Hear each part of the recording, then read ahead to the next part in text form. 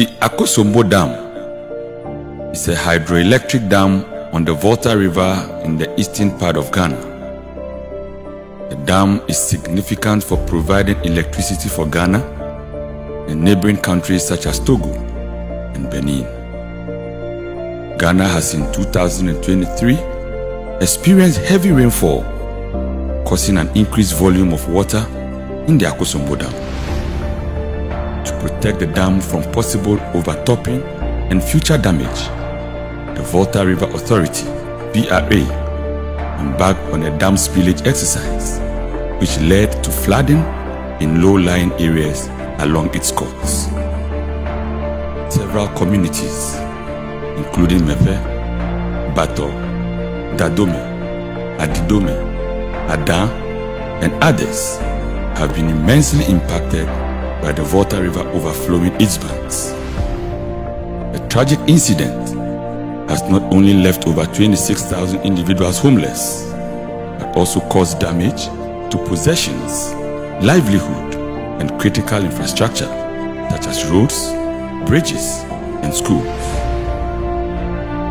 Responding to the humanitarian crisis in these affected areas, Global Volunteers Corps, GVC, a non-governmental organization committed to empowering individuals and communities through volunteerism and active citizenship, visited some impacted communities and provided essentials such as food, sachet and bottled water, sanitary pads, and toiletries. Through further interrogations with the flood victims, the GVC team realized the victims were at health risk, hence the need for a medical service. As volunteers and active citizens, Global Volunteers Corps, dedicated to identifying problems and providing solutions, therefore embarked on a medical outreach in the North Town district. This initiative purposed to offer medical solutions to protect flood victims, improve safety, and restore trust.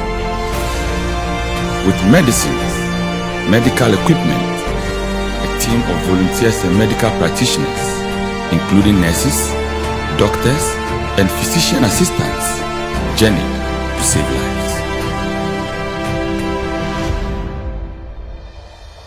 Arriving in Bato on Sunday, 19th October 2023, the GVC team met with the Member of Parliament of North Town, Honorable Samuel Okujetu Ablakwa, who counted it all joy to have GVC on board to assist in their time of need. The MP highlighted the devastating impact of the flood and the need for support. The GVC team collaborated with the Health Directorate to identify 7 communities as target groups for the medical outreach, which spanned 1 week. Medical activities commenced on Monday, 20th October 2023 at Dedukope, one of the affected communities. The immense support from the Health Directorate and other volunteer nurses and doctors in the community contributed to the effective and efficient provision of health services. Community leaders, youths, and community members also played vital roles in making the exercise productive. There were introductions, exchange of pleasantries, and announcements indicating the mission in the community. This was followed by the registration of community members, including the aged, adults, youths, and infants, and then thorough health assessments comprising basic checkups, blood pressure checks, blood sugar checks, and screenings for common illnesses. One-on-one medical consultations were carried out by our astute healthcare professionals to address specific health concerns and provide personalized medical advice.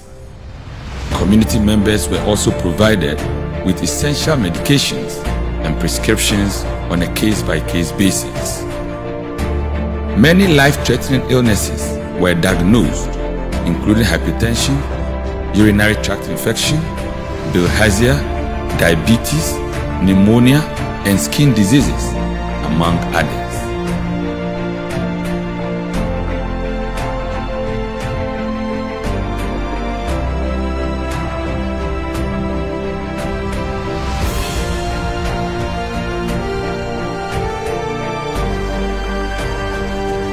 The visit continued on subsequent days to other communities, namely Degome, Mangutigagome, and communities across the river, specifically Dadome and Adidopo. The team were relentless and determined to save lives. Although terrified by crossing the Volta Lake, they overcame fear and boarded canoes to communities across the river to bring hope to the hopeless. Yes, that sense of fulfillment of duty and the joy of doing good for others brought smiles to their faces and that of the community members, including children. However, understanding and addressing the needs of individuals who lack the means to meet their basic needs, such as shelter, food, clothing, and medical care, is a persistent condition for most communities in Ghana.